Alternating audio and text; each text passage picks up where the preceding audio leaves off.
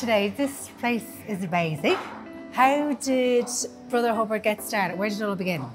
So about 12 years or so, give or take. We started off just next door with about 15 seats, and then we got to expand into this beautiful behemoth of a space, and then into 3 other properties as well.